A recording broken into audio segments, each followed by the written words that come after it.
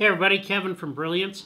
Here today we want to show you how to set up your smart socket with an astronomical time on and then a time shut off.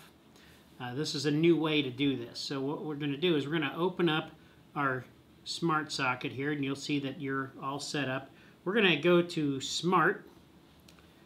We're going to add a smart. So we're going to press plus there. We're going to set up automation, and then what we'll do is we'll put a name in there. Now you can actually change different pictures too, so I'm going to select this little house right here and we'll just change the name on here to lights on. Confirm.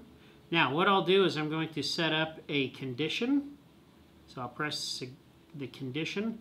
We're going to put sunrise sunset. I'm going to select sunset.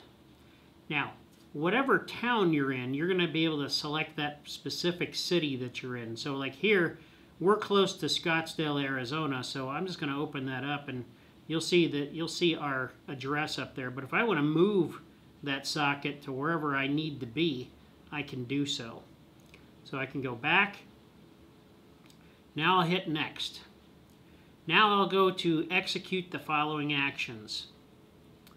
I will select my front yard, I will hit switch, and I will hit on.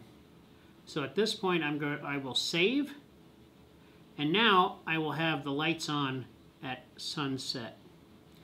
Now I will add in another scene here, another smart setup. So I'll go to plus, I'm going to go back to automation, and I'm going to put on this one, lights off. Now I will select here. Now what I'm going to do, instead of select sunrise and sunset, I'm going to select schedule.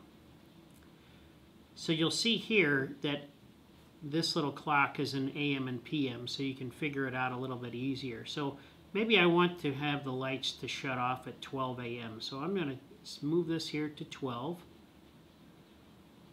Go up to 00 and set that for 12 AM. Now this will make it shut off at 12 AM, but I need to set it for the days of the week. So I will go to the repeat. Now here is where I will select every day of the week because I want it to shut off every day of the week at that particular time. So I'll go back, I'll hit next, I'll go execute the following action, and I will select the front yard again. Now I will select the switch, and we will put off and save.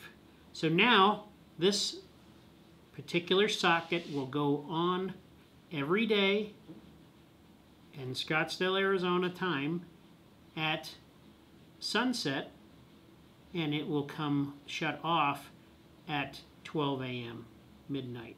So that's how easy it is to set that up. Now let's do one more.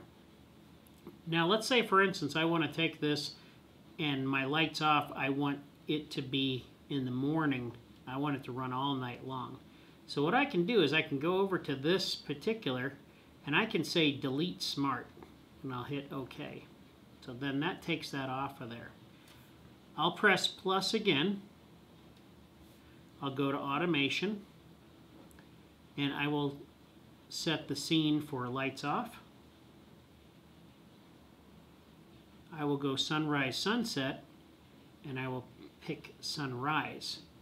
I'll hit next, execute the following action, hit the front yard again, we'll go to switch and we'll say off, and now I'll save. So now I know that every day the lights are going to come on at sunset and then off at sunrise. So that's another way that you can do it. So follow along either one of those guys, whatever works for you for how you're going to set up your smart socket, and that will work good. If you have any questions, always feel free to give us a call at the 800 number or send me an email. We're always here to help you. Thanks for watching.